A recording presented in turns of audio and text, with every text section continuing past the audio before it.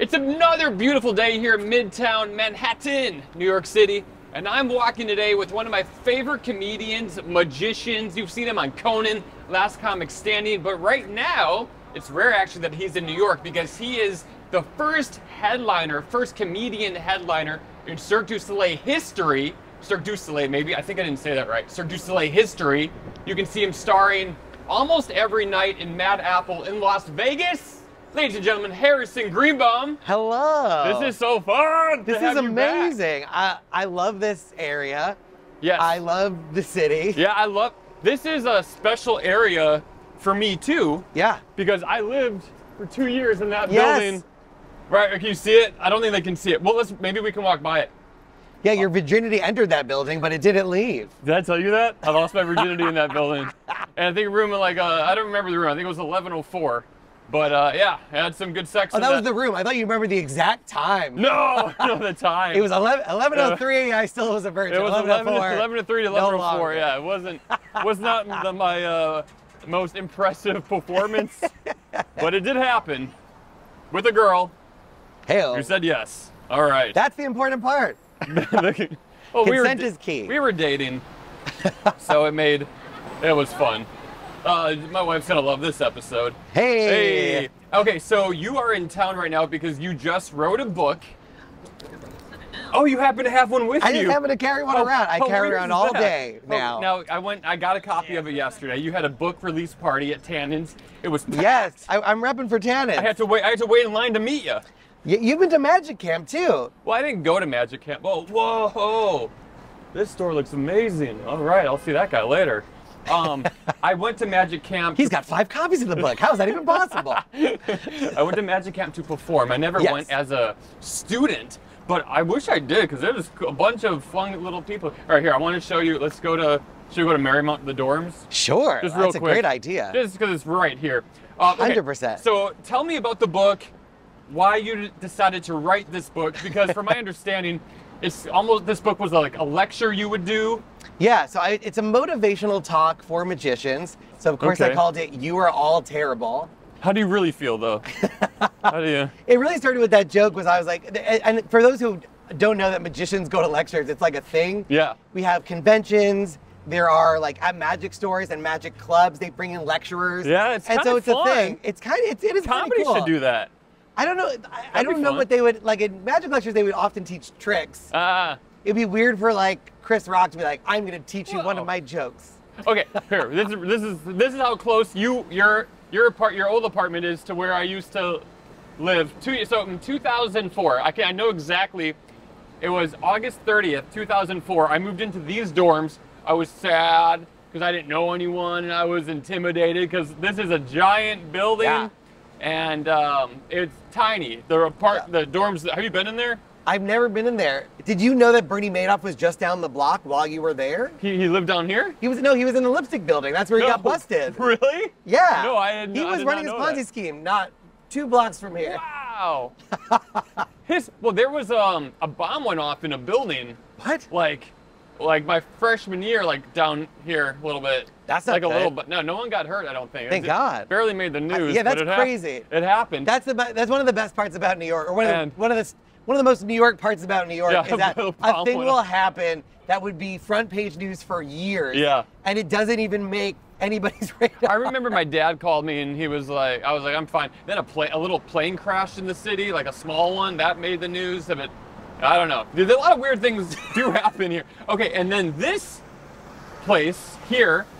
This was a different bar. It was a different bar, but the day I moved, this is about me now. The day I moved into the city, I was on this episode of this TV show called Switched on ABC Family. Yeah. And it played the day I moved in. So my parents and I went to this bar and we were like, can you turn on ABC Family? It was like 3 o'clock in the afternoon, so no one was in there. And they were like, that's a channel? Yeah, and now it's called Freeform. Oh. But it was it was a big day for me, August 30th, 2004, almost 20 years ago. Holy shit. Yeah, man. We went to college 20 years ago? Well, I didn't finish, so I technically could still be going to college.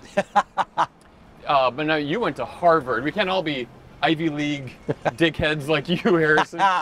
Well, now I tell dick jokes for a living, so it's come full circle. It has come full circle. Yeah, and I don't even know where to start with you because there's so much I want to talk to you. But first, Where are you taking me right now? Well, we're walking down 2nd Avenue, and we're gonna pass in a couple of blocks Mimi's, which is a fantastic Italian restaurant that's open super, super late. It's where I had my first date with my now wife. Wow! And it's where my proposal. By the way. Thank you. I did it. You did it. I did it. And it's where I started the proposal too. So she became my girlfriend, then she became my fiance. Wow! All at Mimi's, right down the street. So whenever you're back, do you guys go? Yeah, it's open late, so we usually try to go. Yeah. That's really nice. And then during the wedding, we did this thing where the idea is you each get your own cup and you pour wine in it, and then you combine the cup, and the idea is all of your cups from that point forward are shared. Oh, okay. And so Cute. Our rabbi wanted us to use glasses that meant something to us. So the glass that we poured both of our wines in was a glass that Mimi's donated to us, an actual Mimi's glass. So they know your story. Oh, Are you royalty there now when you go into Mimi's? I don't know. I think it's one of those long neighborhood places where there is no royalty. Everybody is the same. Okay, I like that. I like that. I live in the Upper East Side, and before when I lived in the city, I didn't feel like a community. You know, different pockets of Manhattan are different. But now I think where I live, it's nice. Yeah, and there used to be a piano player there named Chicken Delicious. And he was a real character. Wait, what? He was the piano player. You can't just gloss over Chicken Delicious. His name was Chicken Delicious. He was this bald guy. He wore this like eccentric boas and jewelry. Really, really great piano player and singer. And we loved him. And we were trying to find out when he played. This was like post-pandemic. Like, when is he playing? What are his days? Oh no, don't tell me. And we went on Yelp, and somebody said, what days is Chicken Delicious there? And somebody just replied, he dead. And then we Googled it, and he dead, but... He dead, for real, he dead? He dead, and that's how we found out, was in a Yelp review. He dead? He dead. Did COVID get him? I don't know. It was a shame, though, because he was amazing. Wow. Yeah. That's too bad. A true New York character. So, where is it? Is it right up here? It's right to the left over there. Oh, that's Mimi's so cool. Italian. That's cool. Yeah. Yeah, this place. Oh, I see it. Okay, I never went there. You probably went to Madame Maquette's when it was the bar previously, because there was a lot of underage drinking. Oh yeah, back in the day over there. I didn't do a whole lot of drinking underage. Really? Not a lot. Maybe like 4 times. I think that was like the majority of my college experience. Yeah, well. There was a lot of drinking that when I look back, I go, how did I even survive? Here, let's get a shot of Mimi so people can see what we're talking about here. It's on the corner of 51st and 2nd. Is that it? 52nd and 2nd. 52nd and 2nd. There it is, right there. Mimi's. It's where Harrison became a man. Yeah. Yeah.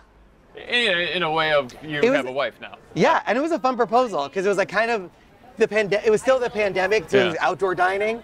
Should we walk to first, or where do you want to go? Yeah, or we keep walking down, or wherever you want to go. Yeah, let's go. Is there a park over here by the bridge? Or no, that's 59th, right? Yeah, that's 59th. Ah, all right. But we can walk that way. Or whatever you want. I mean, this is you're only home for 48 hours. Pretty much. I feel honored that you get to spend some time with me. Yeah. It's very cool. I love this place. And this place opened so late. That was the beauty of it. Was my first date with Emily did not go well because there was a little bit of a miscommunication. She thought she was meeting me after my sets. And I thought I was like, no, you're going to come see my stand-up, and then we're going to go out for drinks. Wait, the first date you took her to your shows? I had shows. Dude, you took her to your shows the first date? I took her, you know what, that really feels, it's like a double or nothing. If she can deal with that, then you know she's probably going to keep That's very true. And also, like, what a good test of, like, you know, if she's a fan, then, right? Right, if she hated my comedy, that would have been rough. Gina, my wife, she saw me perform before I even knew her. She asked if I could perform at like a birthday party or something. This was back in the juggling days, of course. And then I was like, I live in New York. And then, but she's still in Wisconsin? Yeah, she was. Yeah, we did long distance for like 3 years. Oh wow. So she kind of, I wouldn't say she was a fan, but she knew, she had seen my work too. So it makes it kind of easier too, because then you don't have to explain to them what you do.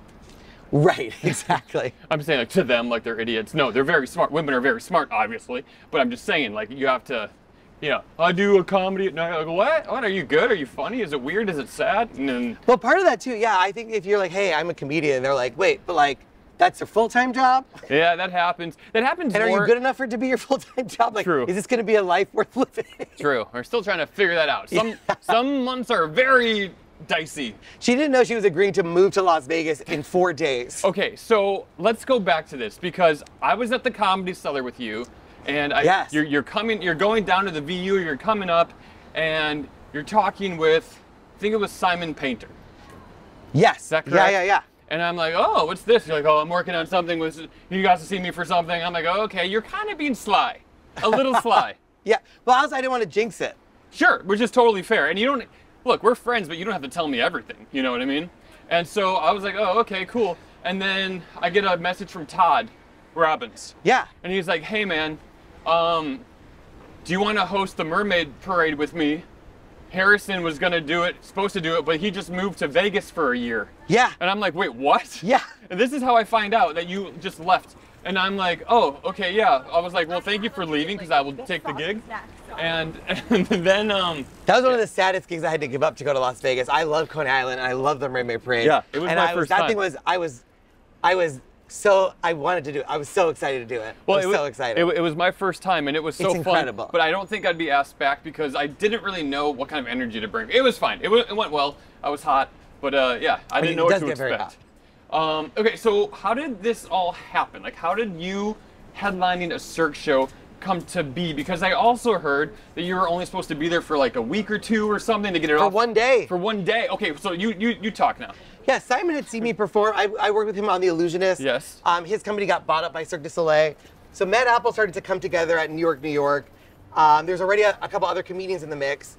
Mm-hmm. I get a call on a Saturday. I'm literally coming over the bridge that we're about to pass. Wow. I'm in a cab from the airport. I just done a gig in North Carolina. Very fun.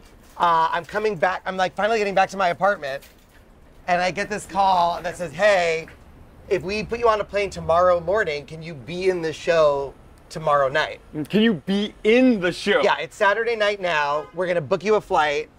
The flight didn't get confirmed or booked till like 2 a.m. or 3 a.m. Saturday. What? I was on a plane at 4 hours later. And then I was in a Cirque Du Soleil show Sunday night. They were basically in like audience previews. Uh-huh. They hadn't have the official opening night. Okay. I brought like 3 pairs of underwear just to be safe. Oh, okay. In case wait. They said you're definitely gonna do one show, and if the guy doesn't come back, you might do 2 shows. Who was the guy? Well, they had a whole cast, and so like one of the I was filling in that night for one of the comedians. Okay, yeah. got it. And then they said actually he's gonna be back, but like you should stick around. Let's see what happens. Huh? So all right. all of a sudden I'm now. By the way, this isn't usually how it works. No. Right? Like I It's don't think. It's crazy. I'm calling Emily, my now wife. Yeah. Being like, I think I'm gonna stay in Vegas for a few more days than I expected. So I do the show a second time. Yeah. Then they said, and how's it going? How's like the performance and what are you doing? Well, it's happening so fast that they're like, just do you. Just do your stuff. Okay. All their teching is making sure that I know where I need to be standing and the microphone's on. Got it. That's basically it. And your time, like how much time you're doing? Yeah, exactly. Right. Exactly. But there's no rules or restrictions. Like just do you. Like we want a New York comedian. Got it. Jew. Oh. So I'm doing the act, and then by the end of that week, they had me stick around to the end of the week, and then they offered me a contract to headline the show for over a year. Wow. Then I had to call Emily and say, hey, I can fly back to New York. For over a year. I can fly back to New York for the next 4 days, and then I'm stuck in Las Vegas doing the show 10 times a week. And so how did that call go with Emily? Because if I call my wife, I'm like, hey, yo, guess what, baby? We're relocating to Vegas. It'd be a long conversation. I had this weird feeling that I kept getting calls for gigs that would have stuck me in Vegas. Yeah. So about a month or 2 before that call, I took Emily to Las Vegas for her birthday. It was her first time she was ever in Las Vegas. I'm like, you should see this place. Because I had this weird feeling it's going to be, you need to see the place. Yeah, that made sense. So when I called her and said like, hey, remember how I was like, you need to see that place? Mm-hmm. Would you be willing to live in that place? And she packed up her apartment, my apartment, our dog, the cat. How much time did she have to do this? She had a little bit more time. I was living out of the New York hotel for a month and a half. So I moved from New York. Is that where the show is, in the New York hotel? Yeah, so I moved from actual New York to the New York hotel to be in a show about New York. So it's like being from Mexico and moving into Epcot. That is funny. It plays with your head. Yeah, I would imagine. You get in a cab, you say bye to the Chrysler Building, and then you walk up to another Chrysler Building. Yeah, a smaller version. Surrounded by a roller coaster. Yeah, wild. Yeah. So cool. Yeah, and my room, I was a month and a half in the same room in New York. They're all near the roller coaster. Oh, so you just hear it all the time? Yeah, which is kind of nice, because like in regular New York, you also hear people screaming. Well, that's true. That is very true. So it's good. I lived in a hotel for 1 month as well in Macau, at the Venetian, but I had to share my single-person hotel room with Ben Seidman. Oh, but that's good. Ben's nice. Oh yeah, we're brothers, so it was fine. Oh, okay. But that's good. But it was, you know, still a little. It was hard. It wasn't easy. No. You know, the room was not designed for 2 people. Not at all. We had our own bed, which was nice. Nice. But yeah. Anyway, so now so you're in this show, and did you ever feel like, okay, I'm gonna be in this show now for a year, but like this kind of I'm gonna lose my momentum, my stand-up momentum. Do you ever think about that, or did that cross your mind? I wish I could tell you there was a lot of thought that when the decision happened so fast. Yeah, I would imagine. That there wasn't much thought other than like, this is really cool. Like, the cast is cool. Cirque Du Soleil's never had a stand-up comedian before in a show. That's really cool. That's crazy. They're giving me a lot of creative freedom to actually like do my act. That's really nice. Like it's uncensored. Wow. Which is important. So you could whip your dick out and no one would care? I probably could. Do it. Do it. Well, you've done that naked comedy show, right? I did it back in the day in Boston. Wow. It was the first gig I ever got paid for. I was still in college. I did the gig, and then Andy O'Feiss, who ran it, gave me a $20 bill as I was putting my pants back on. And I was like, oh my God, I just got paid to do stand-up comedy. That was your first paid gig? I also feel a little bit like a whore. Is that in the book? That is not in the book. It should be. But now it's out on the internet. There you go. Yeah. This streams right to the internet. Hello. Love it. That is so awesome. So let's go back for a second to Mad Apple. So you're doing 10 shows a week. Oh yeah. I bet I had some friends go to the show, and they said you were so funny. Oh, thank you. They loved you, and they were like, "Do you know?" Thank you, those friends. They're like, "Do you know this guy?" I'm like, "Yeah, I know Harrison very well," and so I'm sure you've met a lot of cool people who have come seen you after the show, come say hi, or like you hear that there are like celebrities in the audience. Yeah, I mean, who have you met? We've had some cool people. Miranda Lambert came by. She was really, really sweet. That's cool. And then we got to Emily and I got to see her show. Did you take selfies during her show? I did not take selfies, although months before that, I clocked that behavior. I'm like, that's crazy. Yeah. Like she's performing and they're facing away from her in order to take the selfie with her. Yeah, it's kind of cool. It's weird to face the wrong direction at a show. Yeah, it's just a quick photo. I'm like, what's your problem? Whatever. What's the deal? All right, so, okay, Miranda Lambert. She was there. We had Shania Twain swing by. Wow, that's so cool. David Copperfield has swung by. Wow. A lot of magicians. Las Vegas is like the smallest big city in the world. A lot of magicians. Now, a lot of magicians for sure. So you're pretty much having like your childhood idols come watch you perform almost every night. Yeah, I mean, it's been pretty wild. I mean, speaking of Las Vegas magicians, I would be remiss if I didn't ask you about our favorite Las Vegas headliner. I see. I'm being sarcastic. I know. There's nothing I like more than shitting on Criss Angel. He's never done anything to me personally. Wait, who? Exactly. The only thing I'm mad at him for is treating my friends poorly. Hey, but also, I spent like $300 a ticket once to see his show. So bad I walked out. I was like, I've never walked out of a show before. I actually don't think I'm allowed to see the show.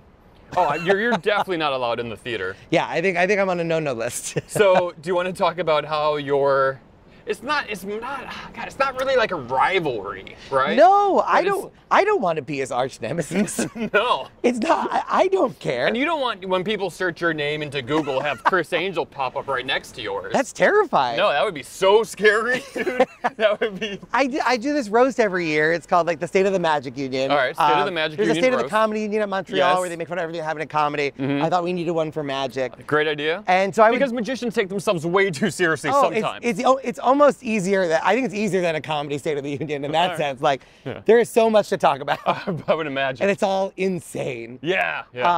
But I roast everybody, and at the end of one of those roasts, I mentioned the fact that Criss had opened a restaurant called Criss Angel's Kablip, which is Criss Angel's breakfast, lunch, and pizza. And the website is eatblip.com and kablip.com. And it was not kabliprestaurant.com because I bought it. And I uploaded a parody of his menu, which I thought was fun. I used to work at Mad Magazine, so like parody is very much like in my blood. In your repertoire? Yeah. So like a menu parody, I'm like, this is what we did. Great. Like that's such a mad move. It was so funny. And 4 days later, I got a cease and desist, which is honestly, I kind of like, those are a little bit scary. A little bit, yeah, totally. Because basically the concept is like, hey, if you don't do what we ask you to do, we're going to sue you. And even if you win, you're going to spend a lot of time and a lot of money to fight this. Right. Is it worth it? And when your person that is sending the cease and desist has more resources than you do. Yes. Who's more famous, more richer. Yeah.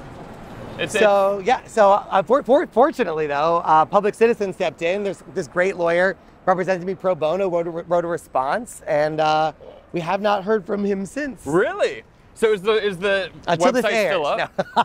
Is it still up? The website is still up, and the website still, I still encourage people to donate to the Johnny Christopher Children's Charitable Foundation, which is Chris's charity. He set up in honor of one of his kids. It helps kids with cancer. So if you go to the menu and you enjoy it, please donate to that charity, because they do great work. So you're actually really doing a nice thing for him. You're kind of taking the piss out of him and helping his charity. Honest to goodness, I think his charity is great, and I really hope it gets all the support that people want to give it. Like it's honestly very, very cool. Okay, but then, so that happened. Yes. Then, this is like my favorite part. Then you were at Amazing Jonathan's Memorial. Yeah. Unfortunately, he passed away February 22nd, 2022, so 2/22/22. Wow. It was obviously very tough. His wife asked me to speak at the memorial. I was very honored to do so. Sure. Criss also asked to speak at the memorial, so he went first and I was hidden because I think they realized if he knew I was there, he might not have spoken. That's so funny. So they hid me in the back. Okay. And then I got to roast him and everybody else who was there, because it's Amazing Jonathan. And were you super nervous doing this, roasting Criss while he was in the room? It honestly felt kind of, the whole time, I literally thought to myself, what would Amazing Jonathan do? Sure. Because it was, we were trying to remember him, and I was like, Amazing Jonathan would have done this fearlessly. Yeah, absolutely. And so that honestly really, that killed any of the nerves, because I was doing it for him. Wow, that's so cool. Look at this view. Love it. I love it here. So when I first moved to the city, I remember like one night, some of like the guys from Marymount, which were like, there's like 5, went here and just like, oh, it's pretty cool. And I was like, wow, this is pretty cool. And I'd never been back here since now. And I like to picture that some of these apartments are just like houses, like it's one person's house. That would be awesome. But look at that view, man. That's so cool. Yeah. The bridge, the smallpox hospital, that's still scary. What do you miss about living in New York? All of it, all of the things. Yeah. Bagels, pizza. Yes. Not having to drive, that's pretty great. Oh yeah, do you have a car in Las Vegas? You have to. Yeah. You have to. Yeah. I drove with you once and it was terrifying. I'm not the best. It's okay. You can't be good at everything. God, are they gonna play this at my memorial when I die in a car? No, it's all right. You can't be good at everything. So wait, so you're on stage. I'm getting better as I drive more, I think. All right, so you're on stage. I've only been stranded in the desert one time for 5 hours. Did that happen? I was driving between a gig in Palm Springs, shout out to Marvin's Magic Theater, back to Las Vegas, and I was like, I'm just gonna leave after the show, go straight home. Like, I'll be driving in the middle of the night, but what's the worst thing that could happen? Oh, in the Mojave Desert, your right tire completely blows out. No way. And you have to call a tow truck, and all the tow trucks are like, oh, the area you're in is where all the tires pop. Like, we're gonna lose tires trying to get to you, so we're not gonna do it. Well, what do you do? The third tow truck company said, we'll be there, but it's gonna take a while, so you, in the pitch darkness, hearing coyotes in the middle of the desert, you just hunker down in your car and wait in the darkness.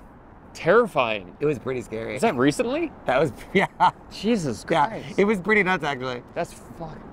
All right, so wait, I gotta get back to this. Sorry. I've been trying to, I have a tendency to just go all over the place. Yeah.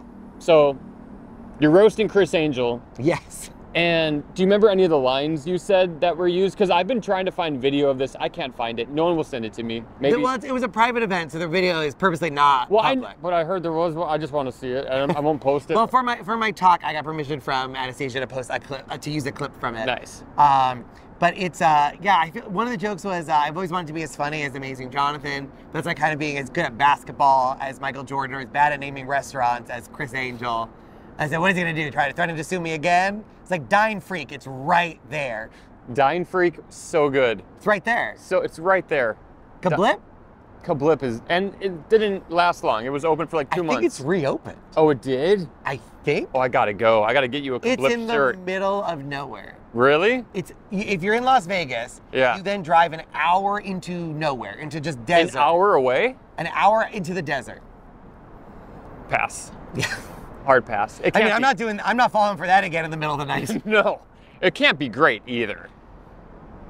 Yeah, it was an old diner. It was like an old town, like it was the diner. All right. Yeah. All right. Well, all right, let's continue our stroll. Oh, yes, this is nice. Strolling around. So, a lot of people come to you when, like I come to you, I have a new bit. Hey man, do you think this is funny and stuff? But what is like the one thing that you see people, magicians and comedians doing wrong that is such an easy fix? Well, comedians and magicians do different things wrong. Two separate questions. Yeah. For magicians, like the reason I wrote the book is... Oh, the book. Let's see the book. Oh, wow. You are all terrible. Oh, very cool. Oh, I love it. No, the reason I did the lecture and the book was... a lot of magic are cover bands. They go to magic stores and they buy material, and they're essentially doing material they didn't create with a script they didn't write, based on a performance that was not theirs. Yeah. And then they, you know, it's like saying you're John Lennon, but really you're like a Beatles cover band. Okay, what's like an example of a trick like that? Like a banana bandana. Banana bandana is a rough one because you get the CD at the time. Now I think it's just a download, but like the audio of the jokes aren't yours. It's not your recording. Right. So you're really just a robot. You're just miming to something that somebody else created. Right. Yeah. And the issue with that is more just if the audience thinks like you had any part in the creative process of that. Yeah. Because like when you're a comedian and you're on stage at the Cellar, they assume you wrote your material. Oh sure. Yeah. There's a. Yeah. As they should. As most people do. That's the point. Yeah. Yeah. So the thing with magic is really about just creating original material and starting with the idea, which is the thing that comedians do. They're like, I want to write a joke about this, and then they write a joke about that. Yeah. In magic, sometimes they buy the trick and then they go, what do I want to say with this? Okay. And it's backwards. You got to figure out what you want to say and then pick the trick, or you figure out, you start with the idea and then you figure out how you're going to do that. The best example is like painting, right? Sure. So you don't buy blue and then go, I guess I'm going to paint the sky. Sure. You go, I'm going to paint the sky. Okay, then I should get a blue paint. Tools to paint the blue. Okay, yeah, you don't let the tools dictate the art. The art dictates the tools. Makes a lot of sense. Yeah. And then in comedy, so you think so you think what magicians are doing wrong is they're forming they're kind of working backwards. They should be working forward. So they're getting like every other artist. Yeah. Right. Exactly. Okay, got it. And that was just something I picked up by doing, straight stand-up for so long. Was realizing that creative process really spoke to me, and I was like, why isn't that the process for magic? So often I'll write the script for the trick without even knowing how the trick works. I'm just like, this would be the funniest, coolest thing to do. Yeah. And then I go, oh shit, now I have to figure out how to do it. Right. Because I'm not a wizard. That's true. Taxi. I love New York. I love that works still. Yeah. In this day and age, the whistle? The whistle? I don't know if it's, I mean, he's not getting a cab. I don't see any cabs. We're on Sutton. Oh, he's trying. Oh, he got one. Did he really? We're on Sutton Place in 56, walking Midtown. We're very east. Very east. But I love this area. It's so great. fun. It's beautiful. 2 years I spent in this area, and you spent, how many years have you lived in that apartment? 14. I mean, you're not there now, but 14 years. I was 14 years in this neighborhood. Wow, so cool. Okay, so now hit me up with comics. What are comics doing wrong that you think they should, that's an easy fix? Well, it depends on your level, right? Like the mistakes beginning comics make versus... Yeah, maybe start with beginning comics. Beginning out, you got to get up as much as possible in as diverse rooms as possible. If you play the same room over and over and over again, you get really good at playing that room. Sure. And the name of the game is just to be good in general. All over the place. Yeah, you want it to work universally. Right, right. So trying different rooms, trying different places, different locations, traveling over the country, that's helpful. That's really, really good. So doing the brewery shows, doing the bar shows. Yeah, doing the clubs, doing the outdoor shows, yeah. 100%. Yeah, I mean, that's the name of the game. And then at that point, the audience will tell you what works and doesn't. Like, that's true. The key is you only bring things on stage that you are happy with. That's the integrity part. Like, you do the jokes. You don't want to bring a joke on stage just because you think it will do well. You should be doing it because there's an artistic reason for doing it. Okay. There's something that you have to say. Yeah. But then you only keep the jokes that the audience likes. That's where the audience comes in. So like, it keeps you both artistically honest. Yes. And then also make sure that the jokes are working. I love it. Yeah. Makes sense. All right, that's good. Yeah. Do you get a chance to see any shows when you're in Vegas? I do sometimes. Yeah, we're off on Wednesdays and Thursdays. We do 10 shows a week 5 days a week, 2 shows every night. Wow, that's crazy. So Wednesdays and Thursdays, sometimes I can sneak out and see a show. And then you also are still doing stand-up. Well, yeah, so usually on Wednesdays and Thursdays, I'm actually at the comedy clubs in Vegas. Do you have a favorite one, or do you just go to Well, there's a Comedy Cellar in Las Vegas. That's so wild. And so it feels like a little bit of a slice of home, which is really, really nice. How fun is Mark Cohen? The best. He's the host there. Truly the best. I love him so much. This is closed, but that looks they're cool. building a new bridge. Fun. That's really cool.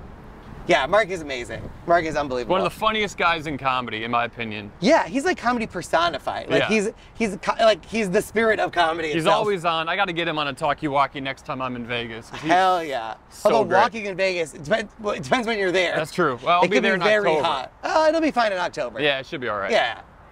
You could walk around the Rio parking lot. That's probably what we'll end up doing. Walk around. Yeah. Not a great walking town. No. And it's all built like many people have made this observation, but like the buildings are built as optical illusions. They feel closer than they are. That's crazy. So you end up being like, I'll walk to that hotel. How do they do and that? Then it's so far. The size of the windows, the perspective on the tops of stuff. So they trick people into walking. Yeah, pretty much. It's not a bad thing when you think about it. No, it's pretty good. But when it's 120 degrees and you think it's not great. It's going to be a 5-minute walk and it's 30 minutes, it's pretty deadly. Yeah, that can kill you. That's not the best. That is not great. It is a dry heat though. Yeah, that doesn't mean that. The Vegas locals love telling you that it is a dry 120 degrees. That's true. So your lungs are on fire, but it's a dry fire. Have you seen Carrot Top's show? I have seen Carrot Top's show. I love that show. I think everyone makes fun of me, but it's so fun. No, there's no. The guy's been doing that show for 17 years at the Luxor, I think. Yeah, it's wild. And it's so polished. And really interesting and very funny. And he keeps changing it. He changes it every show. Yeah. He's also a really nice guy. Yeah. And it's like, it's great. And there's also the idea of prop comedy. Obviously had its heyday in the 80s. Sure. There's a lot more of them. Yeah. But like what he's doing is at this point like very like particularly unique. There's not as many of what he's doing out there. And he's still crushing. And he's crushing it. And he sells out and he's funny. Yeah. Legit funny guy. Yeah. I don't know where there's at some point somebody decided he was a target. Yeah, I mean the guy is just doing the work. Just living his dream. Killing it. Hold on a second. This is wild. This is why I love New York. What is this place? There's an empty room with a naked lady. Headless naked lady. There's a geometric dog. Another some one. Awards. Oh, there's a feet. This is wild. They got a bad energy rating. Oh, very inefficient building. Not efficient at all. Oh my God. D? A D? Are they using coal? How do you get a D rating on that? I've never seen that. Oh, That's like, what is that? I saw another D rating Is it powered today. by like endangered birds? A lot of the buildings that I think like have AC on in their lobbies or something get a bad rating. I don't know why. I think you need to have just energy efficient appliances, and they were just like, fuck it. Yeah, I guess. Our air conditioner is powered by fossil fuels. A D's not even trying. D, you're actively working to put things in that are bad. Yeah. For sure. God, this dog is massive too. Jesus Christ. That is a big dog. That is a huge dog. That is insane. My dog is little. Your dog is, yeah, you have a cute dog though. My dog is cute. You have the perfect New York City dog. Well, one of the funny stories with Rufus, by the way, Rufus is named after George Carlin's character in Bill and Ted's Excellent Adventure. Look at how big that dog is. Yeah, that's a big dog. So big. I did not know that. Yeah. Are you a big fan of Bill and Ted? I didn't. I'm a big fan of George Carlin. Oh, all right. And Emily immediately rejected George and Carlin as names of the dog. Carlin's a cute name. Carlin would not have been a bad name. Carlin's a cute name maybe for a kid if you have kids. That would be pretty good. But then I was like, what about Rufus? That's the name of Carlin's character in Bill and Ted, and that's a very good dog name. It's a great dog name. Rufus is like, except when you're like, oh, Rufy. Turns out that's a weird thing to scream out. Yeah. Don't scream out Roofy. That's a bad nickname for Rufus. Yes, that's not great. Yeah, but we took Rufus to New York Hotel, and it looks like outside New York, but it's inside. It's a replica. Oh, I've never been there. They have like fake New York streets. There's sewer grates. I mean, it looks like this, but small in a hotel. He's like, oh my God, am I home? He tried to pee on everything. Oh my God. I mean, because he couldn't. I think his dog brain was like, what do you mean this is inside? That's hilarious. I love that. This is outside. I love that. But kudos to the architects. They fooled the dog. That is true. That is true. You're great at writing jokes. Oh, thank you. What's your like writing process like? The writing process is take everything on stage and then just work the shit. Oh, so you just write on stage? No. I mean, like the idea is you work on the bit. Yeah. And when you feel like it's ready to bring it on stage, you bring it on stage. Yeah. And then you just work that thing. Like yes. my Lightning Roy bit took me. I worked on it for a while. It wasn't getting the laughs I thought it should have gotten. Okay. I put it aside for a little bit. Then I brought it back, and within a week I realized, oh, the format is every lightning strike. I was like, okay, now I have a framework. Great. And then that's when the work starts again. It's like, okay, I have the framework, but now what is every beat going to be? And it took 6 months to get that joke into shape. Wow. That actually. That's like a 2.5 minute bit. It's not a short bit. Yeah, that's great. 6.5 months seems like the right amount of time to have a. I mean, but that's someone. It was still getting laughs when you were doing it before that, but it just wasn't where you thought it should be, right? Yeah, ideally that thing is getting a laugh every like 10 seconds, like big laughs. Now, are you still performing that bit?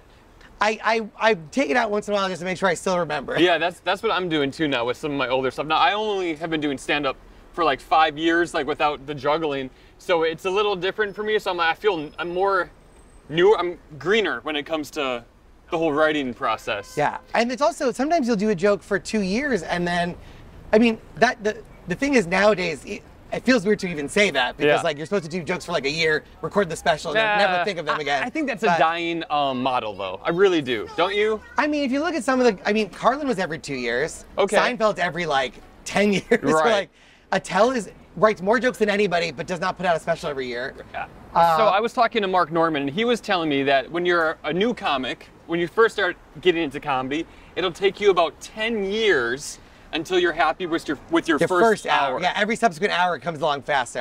Yeah, much faster. So I still have some time. Yeah, exactly. But I am scared of putting out like a special or something, and then be like, all right, I gotta do all new stuff. Like that is daunting.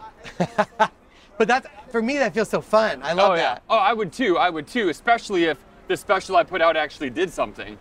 Yeah. You know, actually move the needle a little bit. But you never know these days what's gonna do it. Yeah. It used to be late night appearances. You were on Conan. Yeah. But now it seems like viral videos might move the needle more than like being on the Late Show or the Tonight Show. Well, like look at the numbers. Like a social media clip on TikTok or Reels or whatever gets more views than some of these TV shows by like a large margin. Yeah, that is very true. That is true. Yesterday was, I saw you yesterday, and I was going. I don't know why I keep waving at the camera. I don't know, you can wave. It's because it's a camera, so I'm like, oh, we're selfieing. That part of my brain kicks in. Yeah, I should, maybe we'll use that as the thumbnail. It's hard to find like a clip where like we're both like, there we go, looking happy in the city. We got it. Nailed it. So I did 2 new joke nights yesterday. Yes. And I love working new material. It's so fun because nothing makes me happier than like writing a new joke at home and then going to a club for like the first time and saying it and it gets a laugh. Even if it's not the biggest laugh, I'm still like, haha. And that's the addiction too, is like so addicting. When a joke works, you're like, yeah. And it feels like I worked on this joke for a really long time, and I've ironed this thing out and polished these things out. Yeah. But then when a new joke that you don't know if it works, when it does work, it feels like it feels like winning the lottery. It's so exciting. Good. It feels so good because like, oh my God, this worked. I created a thing and it made people laugh. You can do it forever, like if you want. So I thought what I could do right now. I wrote some quick jokes. Okay. And I want you to tell me what you think of them. All right. These are all new jokes. Yeah. Only done on New Joke Night. Wrote them yesterday. Okay. I love it. Hot off the presses. Hot off the presses. Okay. So the first one is actually about Marymount. I went to school for theater. We walked by Marymount. We did. Perfect. It goes, this setup might be a little long, okay? It goes, I went to school for theater here, which let's be honest, that's like majoring in homeroom. It's not real. Most of the people I went to college with who took acting super seriously don't even act anymore. One of them's addicted to cocaine. So either way, he's calling for a line. I think you could cut most of that premise getting to that bit. I knew it was a little But long. also the idea of like, it's like majoring in homeroom, I think we could swap that out for something else. Okay. And be a stronger punchline. What do you think? It's like majoring in, in pretend, in make-believe, that could in show work, and tell? or just waitressing, waitering. Or that, I mean, that's the other, maybe that's the other switch is, I studied theater in college because waiter's not a major. Yeah, that's what, well, I would always say, I'm just doing the acting thing until my waitering career takes off. Right, there you go. But the calling for a line joke is supposed to be like the big punch Or there. any of the schools. You could talk about like any of these like performance art schools. They always brag about how many actors, like famous actors, will come out of the school. Yeah, that is true. But when you look at the numbers, it's like 2 per year. Yeah, it's not. So the numbers aren't on your side, Marymount. Yeah. And if I was a betting man, this is a bad bet. Marymount had some pretty good Their numbers are pretty good. But I mean, for the amount of people they take in that they push out then, and I only went there for 2 years. They should have to put out a pie chart. They say these are 10 really famous people that came out of the school, and these are the 10,000 nannies. And yes, I did nanny. There we go. I did nanny. As we passed PJ Clark's. There we go. But I like. This is where the proposal ended, basically. Did it really? Because there was little clues hidden all over the neighborhood. We walked by took some her on of a those scavenger places. hunt? Well, she went on a hunt. I was setting up at the final location. She knew, right? She knew what was going on. Yeah. Well, as soon as the thing started, she knew what was going on. I was like, basically like, you're gonna have to find me if you want me to propose to you. Wow. And so she would scan these little QR codes that I hid in these different restaurants and stores. And PJ Clark's, when she scanned that one, she had to trace her path of all the places she went. Turns out she made a big heart.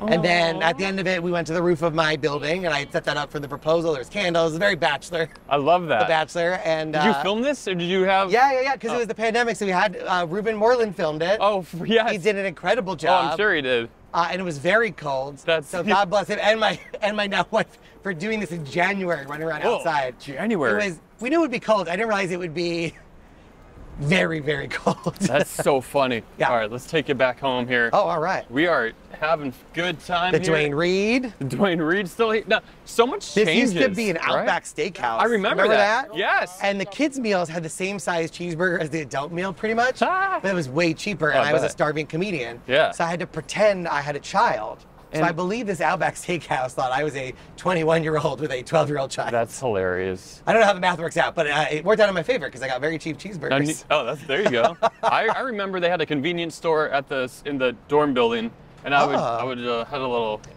5-finger discount a few times. No. Yeah, it was not. Like, it's hard to go to school here when you're broke. It's really hard. Yeah, I mean, I lived off of $1 pizza for a very long time. And that really fucks your math up. Not bad. Because you'd be like, how much is that drink? And they're like, $14. And you're like, that's almost 2 full pies of pizza. That's crazy. I would rather have 2 pies of pizza. Absolutely. Than 1 drink? Yeah. You out of your mind? Yeah. It changes your math. I got a lot of falafel. I did a lot of hot dogs on the street. On the street? Like, the hot dogs. You never went to Rudy's? Rudy's was a bar in Hell's Kitchen, and with every drink you got free hot dogs. Oh, there was one that gave you pizza, right? Like a little Alligator pizza. Lounge, Yes. Crocodile Lounge. Yes. Absolutely. Yeah. There was a comedy show at one of the lounges, the Brooklyn one, Alligator Lounge. Yeah. I think that was Alligator. Was it good? The pizza was actually pretty good. Oh, that's good. Yeah. You got 1 free pizza basically per drink. It was like 2 hot dogs for like $3. That's when I would be walking back. I mean, it's 2004. When I was like walking back to when dollar pizza was $1. Oh yeah, 100%. It still is, but it's not great. There's a couple of $1 pizzas I've been to here, and then they're like, that's $1.50, and I'm like, then you need to change the sign. There's one by New York Comedy Club. That is $1. I think it's $1 one, or it's cheap. It's really good. They used to give you the penny back. It used to be 99-cent pizza, and they would give you the penny back. And then they were like, okay, fine, it's $1 pizza. Yeah, we're keeping the. No one's gonna not go over this penny. That's true. That's true. And I was fine with it. New York has great pizza, but you're gonna hate me. I still love Domino's. I think it's it's so good. Emily really likes Domino's. It's good. I love it's John's, right? The pizzeria right by the cellar. Yes. That's the best. Yeah, John's is good. It's like the best sort of like classic regular slice. Yeah, the one that's like 2 blocks away. Yeah. Yeah. That one's good. And I remember when the pandemic was we were just getting to go out and do spots like at the cellar and all those places. And I remember putting a feast together for Emily because there was a bunch of foods we hadn't had in a long time. And we got a pizza from there, a slice from Artichoke, the pommes frites, and the falafel. You just went down McDougal. Went right down McDougal, and we ate like kings, and it was great. That is so cool. A couple more questions real quick. Of course. Now that you're headlining the Cirque show in Vegas, there's a lot of press, a lot of promo with you involved. Yeah. A lot of walks with GoPros. Are you getting, yes. Well, and this is really going to blow you up. This is really fun. Are you getting recognized now? I do get recognized on occasion in Las Vegas. I'm on all the billboards. Right. I've seen it. So for the wedding, we had a rehearsal dinner, and we're like, where do we do it? And there's this great place called Brewdog, which is this rooftop right across from New York, actually. And it has this really great view of the Strip. And we're like, this would be a great rehearsal dinner place, because it's like, hey, we're in Vegas. Yeah. You might as well show Vegas. Yeah. We booked that like a month before the wedding. Between booking it and the wedding, Cirque decided to put the Mad Apple ads on every screen on the Strip. Love it. So we had a rehearsal dinner where about every 3 to 5 minutes I would appear on every billboard, and everybody thought that's why I booked that restaurant. Is it the one where you're like jumping up like this? Yeah, and I'm doing it like in the rant, I'm like yelling at one point. Okay, all right. Yeah, there's 2 shots, but it's just like, everybody thought, I was like, I swear to you. That's so funny. When we booked it, that was not a thing. That's crazy. Yeah. That's wild. I remember the first time we left Las Vegas, we came to New York. Yeah. Because the first break I got, I was like, we got to come back. Yeah, yeah. And when we landed back in the airport, I was on the airport screens, and that was very surreal. Yeah. It was very surreal. I would imagine. Yeah. That's cool though. It is cool. Yeah. I went to another Cirque show, and I was like buying in the gift shop like Beatles Love, and I got recognized because somebody was seeing all the Cirque shows. They're like, what are you doing here? And I'm like, this is our off night. I want to see the other one. Oh, that's cool. So wait, you can see the Cirque shows for free because you're in a Cirque show if there's tickets? Yeah, we got certain family tickets. I love that. Yeah. That's so cool. All right, so Harrison, where can people find you who are watching this and maybe they want to go to Vegas and see you, or they want to see your stand-up? Yeah, HarrisonGreenbaum.com is the website. At Harrison Comedy is all my socials, TikTok, Instagram, X. It's X now. Yeah, it's weird to say that. It is very weird. I don't like it. Yeah. Are you on Threads? I'm on Threads there at Harrison Comedy. There you go. Yeah. And if you want to buy the book, tannins.com. Oh, you have a book?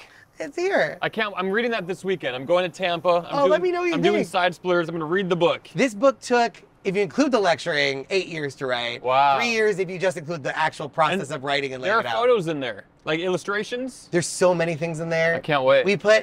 I made this challenge where there are other books about how to write comedy. The second half of the book is how to, like, a sort of thesis on, like, this is how I think you can make jokes stronger and better. Oh, okay. So if you're a non-magician like myself, I might still get something out of the book. The second half will absolutely apply. I mean, sort of one of the big reveals of the comedy chapters that applies to any art or any communication. Love that. Those are rules of just of getting your message across. Yeah. Well. So I think it does have a bigger audience than just specifically magicians. Great. But where was I going? Oh, well, I wanted it to be a comedy book, and I felt weird if a comedy book wasn't itself funny. Yeah, yeah. Because how can you tell people this is how you're funny and then have it be really serious? Right, right. So that became the real challenge, is making the book, like, there's a lot of jokes. I tried to put there's like 2 or 3 jokes a paragraph. Woo!